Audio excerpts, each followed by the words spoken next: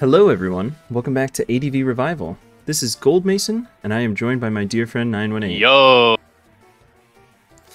918 here apparently has a special relation with Dice, one of the battlers we're going to be covering today. Yeah. A year or so ago, I did a narration for Callus Invitational 6, and that match was Eden versus Dice. Well, everyone, you heard it here. If you want more 918 content, go check that out on the Callus Narrates channel. It should be linked in the ADV resources. But for now, we're going to get more 918 commentary a different way by watching this set. Uh-oh. Beagle! It is the Beagle. Oh. Oh, no. That's the worst feeling if you're using Smeargle and just get subbed on turn 1. Eats the Salac Berry, but switches to Jolteon. Kind of interesting. I wonder, maybe predicting a Thunder Wave. Well, I guess it's like... Well, then you get the Jolteon T-waved, but... Oh. Possibly expecting a Baton Pass, so that Smeargle could boom instead, but when this Baton Pass didn't happen, it switched out. This Jolteon's got some good Roar Chip in with a spike down. Yeah, really good reads. In comes Tyranitar. We can take in nothing from that Rock Slide. Oh wow, what a double! Switching right into the Smeargle, and the Zapdos as the Smeargle comes in. Nice. It's fantastic. In power, doing literally nothing. Jolteon coming back in, and Tyranitar is gonna wall it for now. Wonder if Smeargle's gonna get sacked here. No, we're back to Suicune. Suicune is not taking much from this T-Tar. Wonder if it's got... Oh, hey, looky there. There's the rest. Might be a bold Suicune of some sort? Maybe not a... It's either like a bold or maybe like a really bulky Modest or something. I feel like that makes sense because this team looks like it wants to play a little quick with the whole Smeargle thing. Thunder Wave from Jolteon is a nice mid-ground. It probably exits here again. Oh, to Aerodactyl. Double Speedsters. Yo. Danger. Swampert's going to wall that Aerodactyl, probably. Yep. Only taking 37%. Swampert's probably 1 or 2 switch-ins from being in the danger zone, though. Oh, absolutely. And actually, Jolteon makes for an excellent pivot for the Suicune and this Aerodactyl. Ooh. That's... Trying to sack the Smeargle, I think? Yeah, that's a great mid-ground, though. Because this Zapdos is scary right now. And Metagross goes down. It's a lot of offensive pressure lost here. You know, Jolteon has to take a little chip, too. Not looking great for Dice, although the pieces are still definitely there. Getting tougher every time, though. That spike, though, is... Oh, my goodness. That roar takes some cojones, but it worked out. There's the Focus Punch. I don't know how, but you and I have gotten Focus Punch in every set we've narrated together. It's just such a good move. It really is the best move.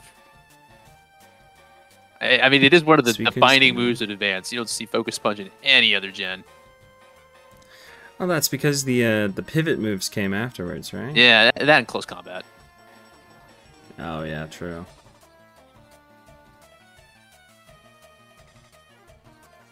Sleep Talk. It's the Sleep Talk Calm Mind, but now Suicune's going to have to switch out and still have 2 sleep turns to burn through. Might stay in, predicting that. Oh.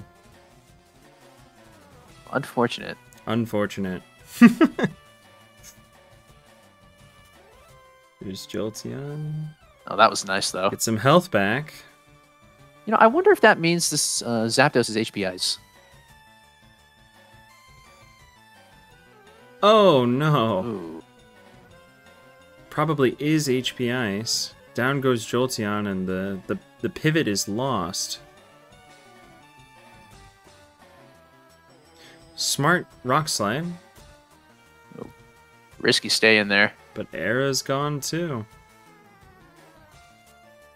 I don't know if I like to stay And in there, but Zapdos? I get what it's going for. Zapdos can just come in for free. Yeah, this one might be over. Tyranitar is made through. So what's the last one on a team like this? Probably Gengar. Or Salamence. could be a D-tier. Maybe a Snorlax for. Although I think we would have seen Snorlax by now, right? Yeah, I would think so. There's the Smeargle. I think we're going to see the last right now. It is a Gengar. Very nice.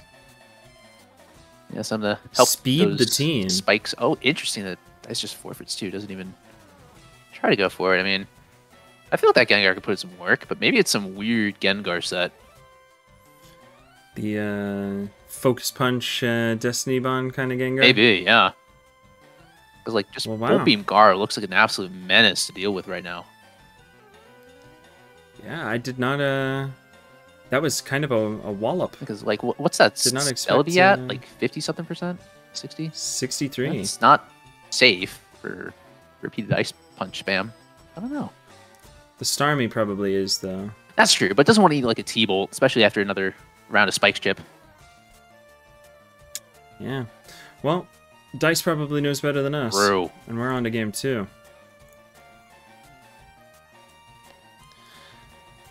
The classic Spider-Man meme. Yo. Ooh. Not predicted correctly, but I never know what to go for in those Tyranitar versus Tyranitars. Yeah, I don't either. It really is weird. I wonder if that's T-Tar. No, never mind. Or if it's like Choice Band, but I don't think it is. Yet another melodic. I guess expecting a Wow, hard back. Yeah, hard mag expecting maybe a Skarmory to come in, although I don't think you switch Skarmory in on a melodic. You could switch out like a 4A maybe. Possibly, yeah, that's fair. Sing Blissey. Great Bliss. And in comes melodic.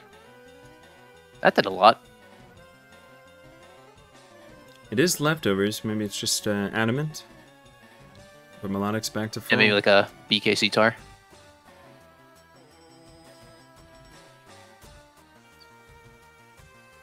Is confirmed to be toxic melodic. This is a pretty bulky team from Dice. Yeah, this one might be a minute. Yeah. Unless we see another offensive Swampert Yo. just run through No, everything. no, not Offert. There's the Skarmory. This could be danger zone then, because yeah. The Roar, but I mean, Arrow. you're not gonna keep the Skarmory. You're just gonna take your Spike and go. Oh. Another arrow. Okay, so I'm willing to bet that this is a Arrow Spikes team from Shyeep, so last month. Oh my. No. An expert read. HP Grass Protect Mag. No, that Magneton is a problem. Yeah, absolutely. My goodness. Took Skarmory and Swampert. Insane value from the Magneton. Oh, this Focus Punch. Here's the Focus Punch. That's not going to be enough. Yeah, even a critical hit wouldn't have taken down that melodic. It's a very beefy melodic. Beefy Mon. I'm not seeing a great way for Shyeep to make progress here. I mean, you know, between melodic and Blissey, and you know, your Spike's gone. Yeah. Arrow's switching it. I mean, if this is like HP Bug Arrow too, it's going to be even more of a problem because now you can't even go to T-Tar. Even a mid-ground Rock Slide here can hit all three and the Gengar. Wow. Oh. Yeah. Yeah, that one is definitely a forfeit. Yeah, Magneton. A forfeit-worthy Pokemon. one. Magnet bonk Dude. honestly. Swagnaton out here putting in the value. Actually, probably made it through everything but Celebi on that team. Insane. Yeah.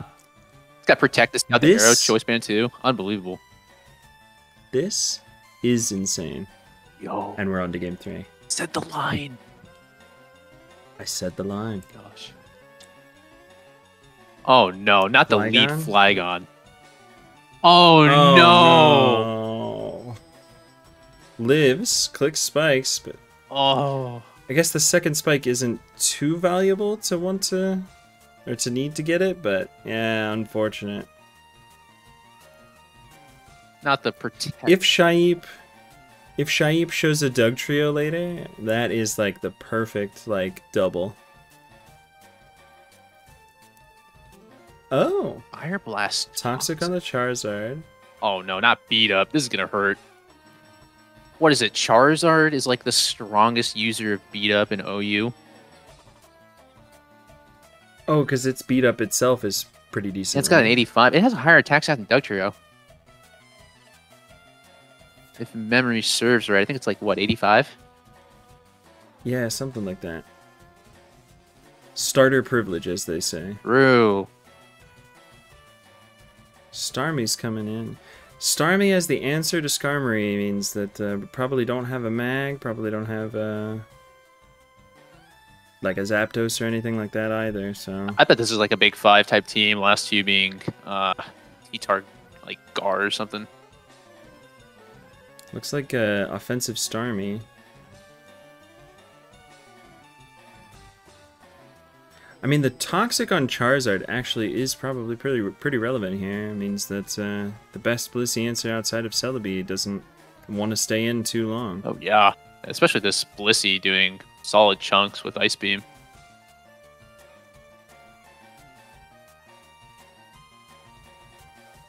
And with Fire Blast too, so you can't even try to like get spikes off of it with Skarm.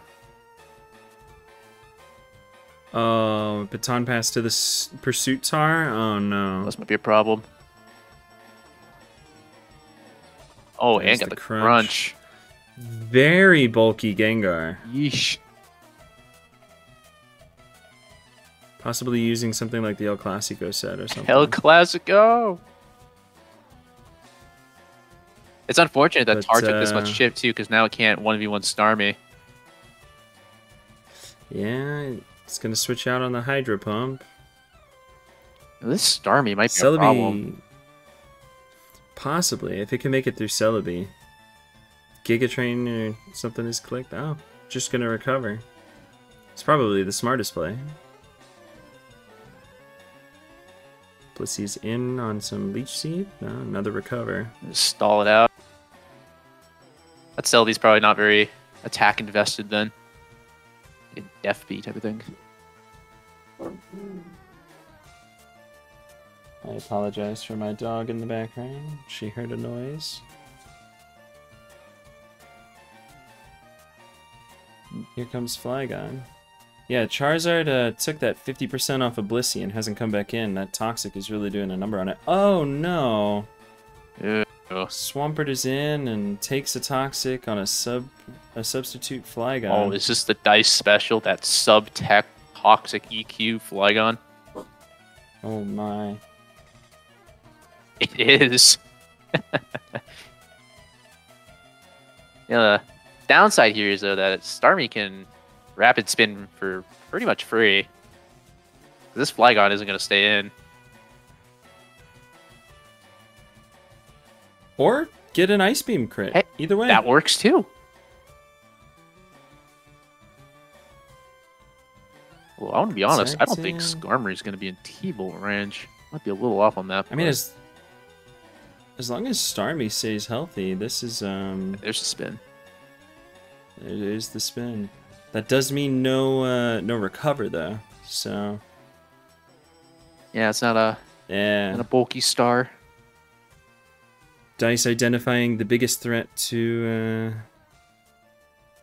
his game plan and trying to take as much damage on the Starmie as possible. If that Starmie stays healthy and manages to do some stuff, I mean, it does look very threatening to Dice's team. Oh yeah. I don't know how much more work this Charizard could even do, because even if it tries to trap this Blissey, it's down 2 Mons for beat up because of the burn on T-Tar and the Toxic on itself. Or just a losing battle at this point. Mm-hmm. But we'll see. Here he comes. Fire Blast misses. I mean, on the flip side, what actually wants to switch into this Charizard at this point? Not. Oh no! Oh. Yeesh. Yeah, very nice read, and Hydro Pump misses. Oh Another no! Hydro miss. Pursuit's probably clicked here, and That's a little crit, just add insult to injury. yeah. Don't As one does. Yeah.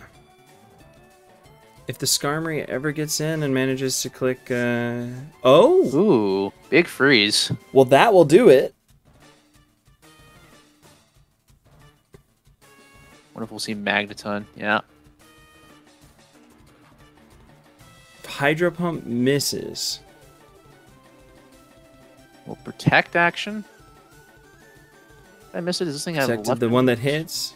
Next one's gonna miss. And there's Or another protect. on a miss. That one did miss. Wow. I called it. Only 2 Hydro Pumps remaining. Now 1.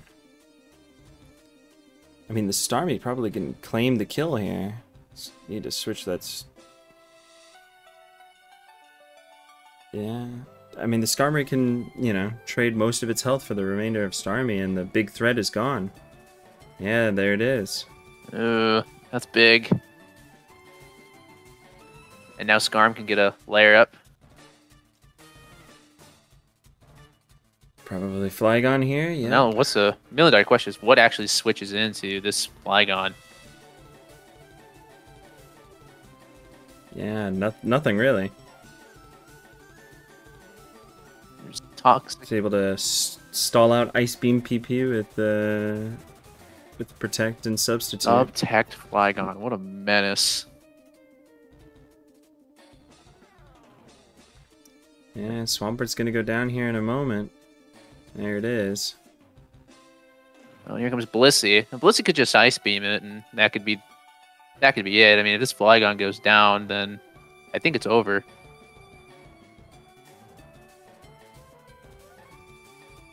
Still has to deal with the Celebi, though. That's true. Although this Blissey has both Ice Beam and Fire Blast and Toxic, I don't think Celebi would be lasting too long. A critical hit on the Ice Beam. Ooh. I don't know if I want to be critting that Zard right now, though, because now this thing's in Blaze range. Although, just Flamethrower, Seems to be tanking it pretty well. And there's... Overheat? Ooh. Oh, no. A little bit of an overpredict, and you're going to be very low here as Flygon or Celebi comes back in. I think that still might be out of Flygon Earthquake range. I don't think that Flygon's probably invested at all. And now it becomes a question of whether Blissey will have enough Ice Beams to make it through. 11 Ice Beams remaining. How many Fire Blasts are left, too? Because it could just also spam that versus the Celebi. 6 of them, looks like. Gotcha. This is looking very dangerous. This is weird because I think Dice almost wants this Celebi to go down, bring in Flygon for free, and then you could just Subseed stall it. Oh, yeah, absolutely. But you don't want to like So switch out of Blissey, because if T-Tar comes in, then you can just leech that, and then you get the whole process over again. There's the Hidden Power Grass. Yo, if there's ever a time for DD Ice Beam Tar, it would be right now. Celebi goes down. Yeah, here comes the Protect sub bit you were talking about. Now it's a mind game, though. Flygon's gonna go Probably want to try to get that back up Blissey to in on a full. Protect. Yeah, but you can't let it happen on a sub. Interesting. That's Rockside is strong enough to break sub.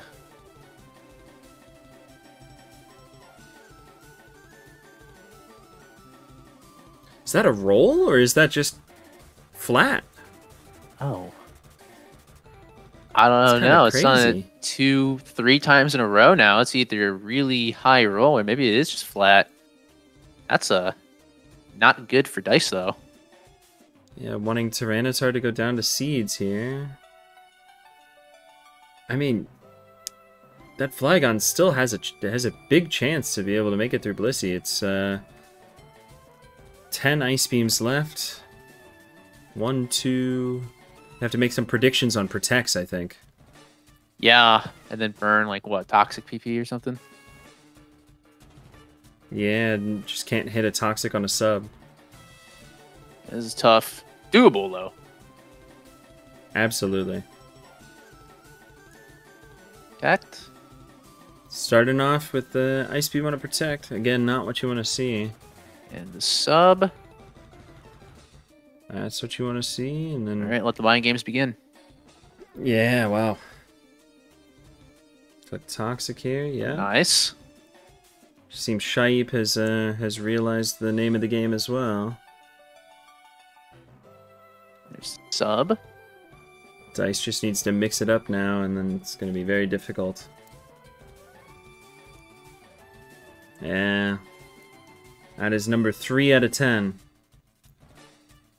We're going to speed this up just a little bit. Sub, the Ice Beam does hit. Sub again. And there it is. There it is. Unfortunate. Yep, that might be it right there. Yeah, the Ice Beams are going to be out. 4 more of them, and not making it through the rest of Flygon here. There's the Toxic. Yeah, no, I think this one... How is Flygon doing on sub and protect PP? Oh, more than enough. Oh, yeah. 5 and 4, yeah. Multiple turns or something? Yeah, no. This is... Especially with EQ, probably doing 30% or something. Like, probably not going to be much longer.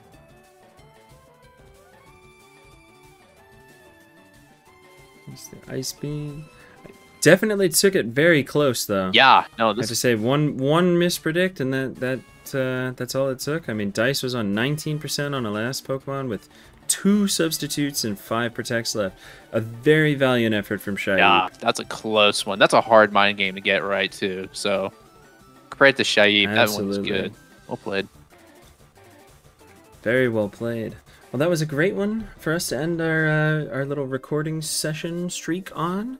It was wonderful commentating with you, 918. Yeah, that was fun. Thanks for sitting down and commentating these with me. That was a good time. Absolutely. All right. Well, we are out of here. We will see you guys next time on another ADV Revival video. Thank you for watching.